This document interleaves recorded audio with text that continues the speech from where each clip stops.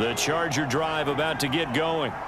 And our game's hit a little bit of a lull here, a little bit of a snag. Punts on back-to-back drives. And old school coaches don't necessarily mind that. Didn't turn it over, right? Didn't create a big play for the other team. Right now what you're looking for is, can you gain an advantage in field position? And that's what both teams are seeking right now. Yeah, they'll be seeking to gain that advantage here on this drive. From the 50, here's Herbert. And he will go down outside of the pocket for a sack. Tried to get away, but could not. Kyle Van Noy able to get in there for his second sack of the afternoon. So one quick, easy analysis about why they've struggled so far. They keep putting themselves in third and long situations. They just took another sack right there. And the offensive film session tomorrow may be a little longer than it normally is. Not a lot of positive grades will be handed out thus far. And to the 46 he goes and no further. So he is well short of the first down marker. A gain of 9, not enough, and it's fourth down. We can make this one pretty simple. Locked up all of his progressions downfield, forced to get it to his running back. But how about the way they ran to the football and knocked him down to force a fourth down?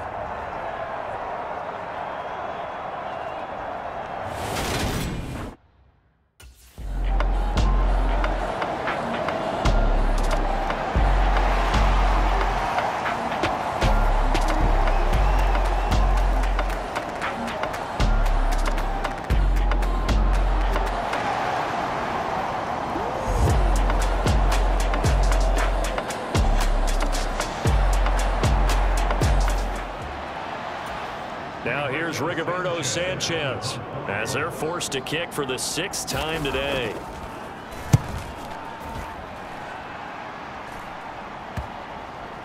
And that is very well done there, as this will be marked out of bounds at the 5-yard line. Now, if you're a fan of punting, this game's for you. He's been out there quite a bit. That one may be his best yet. Yeah, he certainly got his leg loose by now. It kind of reminds me of my college football coach, John Majors. He loved the punting game because he liked the positioning, the field position, and he loved to play defense. They'll start this drive out on the ground. And this is going to double their room to maneuver, able to get it from the 5 to the 10-yard line. I think they're ahead of schedule now after that run. They might be bold with this second down call after that type of a gain. On second down, there's the option going left. And the stiff arm proved fruitful for a second, but the daylight quickly snuffed out. He'll get 5 out of the keeper, but now it's third down.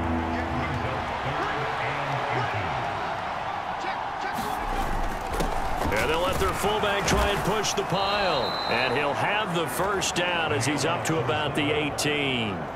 It's a gain of 4 there, and it gives him a new set of downs. 3rd and inches, they just hand it to the big battering ram there. That's football 101, isn't it? That's bread and butter. Turn around and hand it to the big fella and let him get forward for a first down.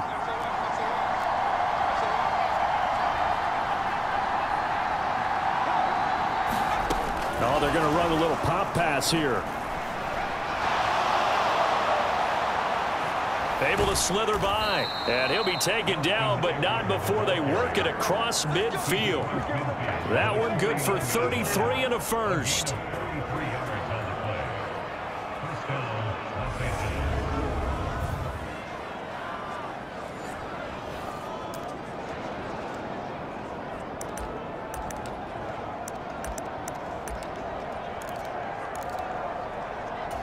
So the line of scrimmage moves all the way across the 50 now as they come up 1st and 10. On first down, they'll go to the ground attack. And a 6-yard gain gets them right around the 43. Decided to hand it off that time on the run-pass option. Appeared to be an easy decision. Just gave it inside. Nice steady gain. The last run got 6. Now 2nd and 4.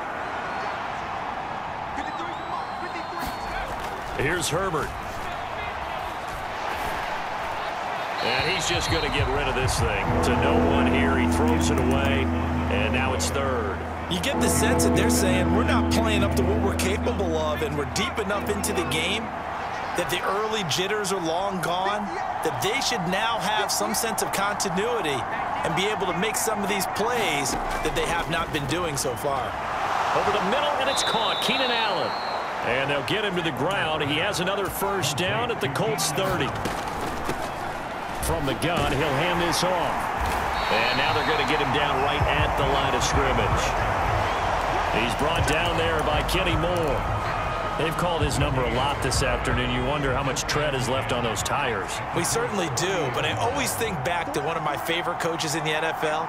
And he used to have a meeting with his running backs every year in the offseason and say, look, as many times as you're going to carry the ball, you should be able... And he's going to be taken down back around the 35-yard line. Yannick Ngakoue picks up his second sack of the afternoon.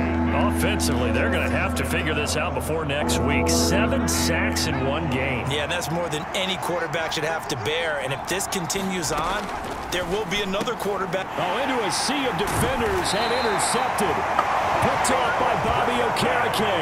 And the Colts are going to take over at their own 30-yard line. And that could turn out to be a giant play, Charles. You got an offense driving.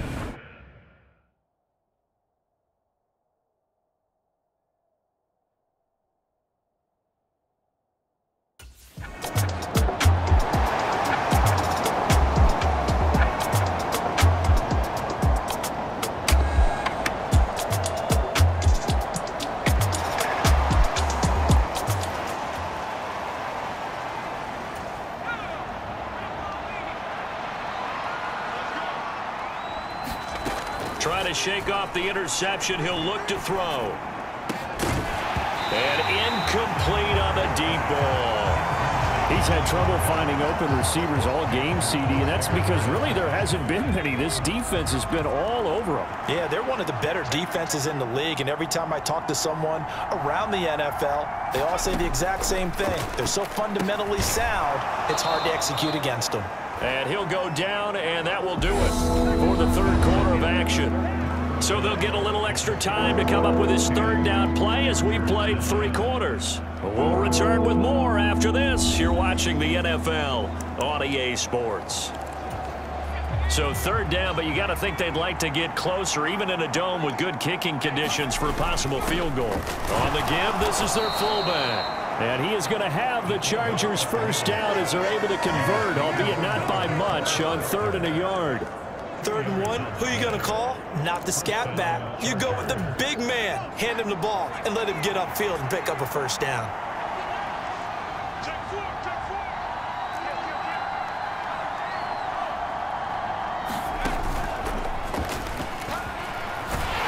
And he's going to take this ahead for right around 3 yards, but no more than that. 2nd down.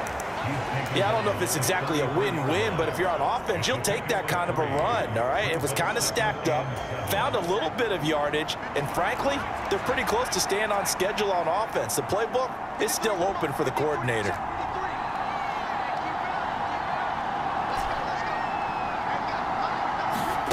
On 2nd and 7, Herbert.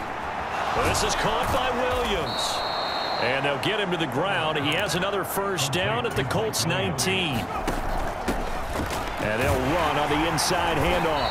And the result here, a pickup of 8. Leaves him with 2 to go on 2nd down. 8 yards the tally on that first down run. Here's 2nd and 2. This will be caught just inside the 10. They give him 2 yards there as they're set up now with a 1st and goal.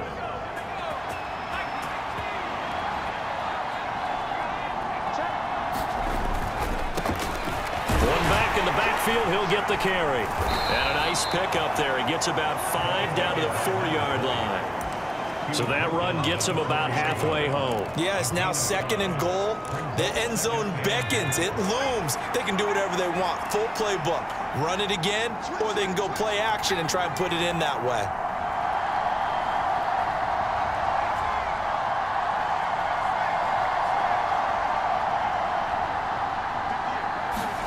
Second down and goal. Herbert. And this will be caught in the end zone for a Chargers touchdown. Gerald Everett, his 3rd touchdown now on the year. And the Chargers have moved out in front here in the 4th quarter.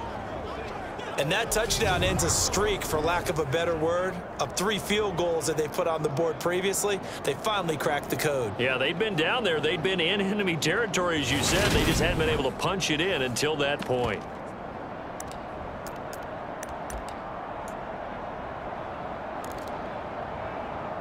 All right, now a big 2-point conversion attempt still to come.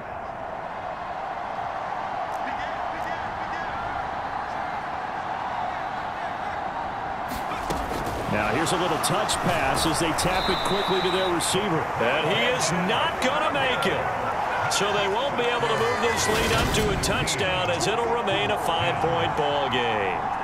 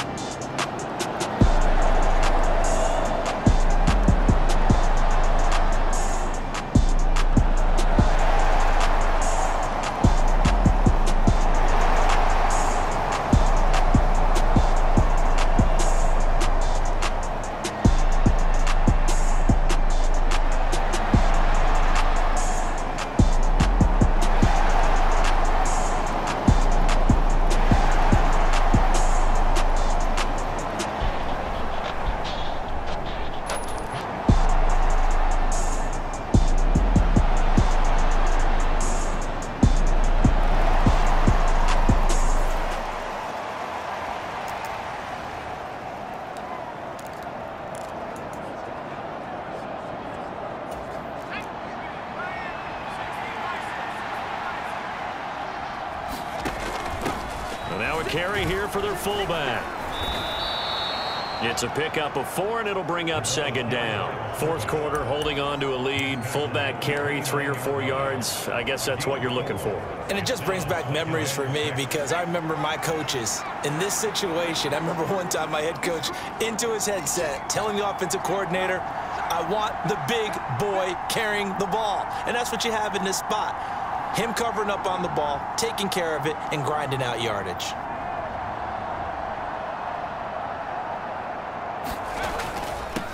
Now a toss here, short side. He's brought down at the 34. Call it a gain of 4.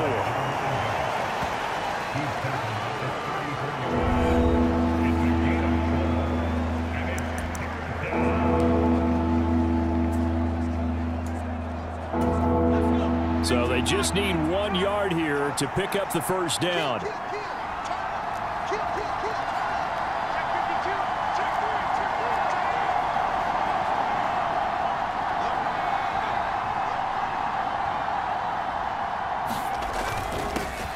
And they'll give him another shot here on the ground. And he is going to have the Chargers' 1st down as they're able to convert on 3rd and short yardage with a gain of 4. Well, someone's been having a good game so far, and you know something? A lot of it's been power running. They decided to turn him loose again on 3rd down, didn't they? They did indeed. He delivered the tough yards.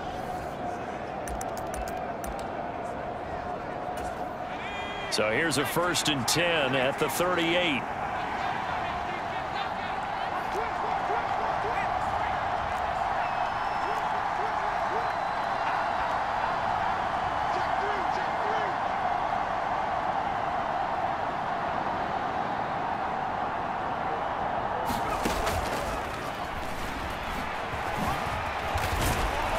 This will be stopped about 2 yards shy of the marker. 8-yard gain, 2nd and 2.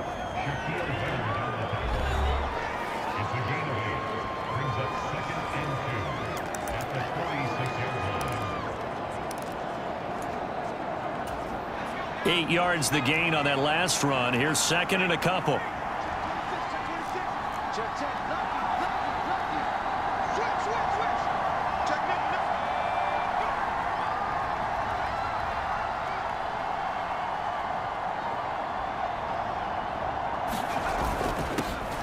Now a handoff running through the middle.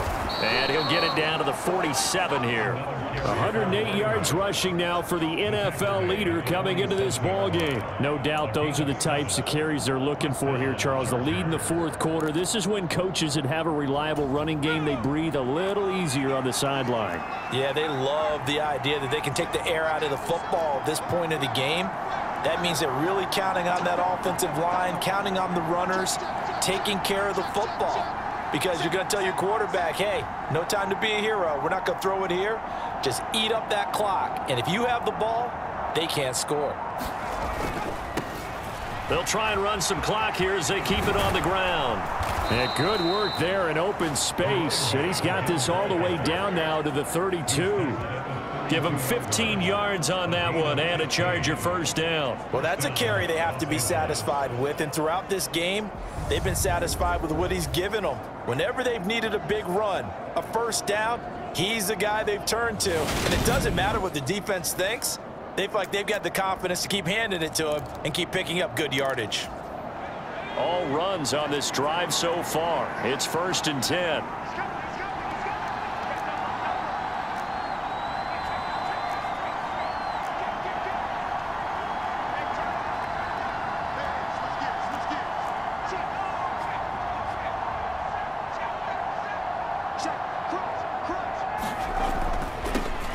Now a handoff looking right.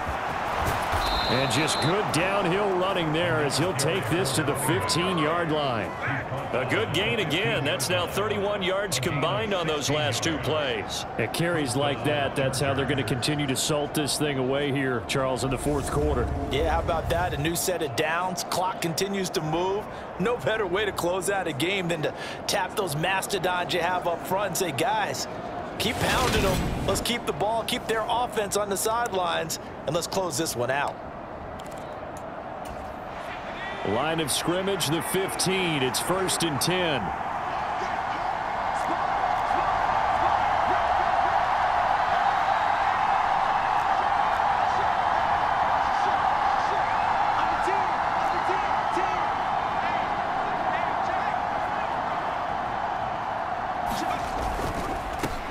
On first down, they'll go to the ground attack. And he takes it in for a Charger touchdown. A great play there. His 12th rushing touchdown on the year. And the Chargers will add to their 4th quarter lead. So a heck of a drive right there with the game potentially hanging in the balance. A very good drive, and now conversion to make it a 2-score game and a solid lead.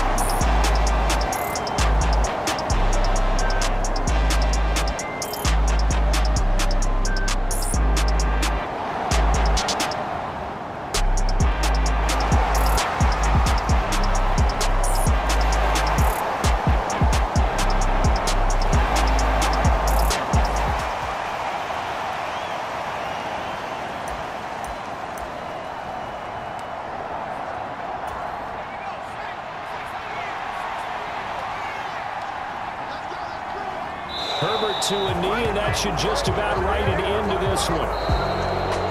What a finish in this one, Charles. You know, this group, they come in, they have to fight a hostile atmosphere every snap. They get the late score, they get the victory, and that flight home, it's going to be a little sweeter after this one. And Brandon, just like you, I was fired up for that last sequence. How about that? Wouldn't you have loved to have been in the huddle when they were mounting that game-winning drive? Big-time moment. No one shied away from it.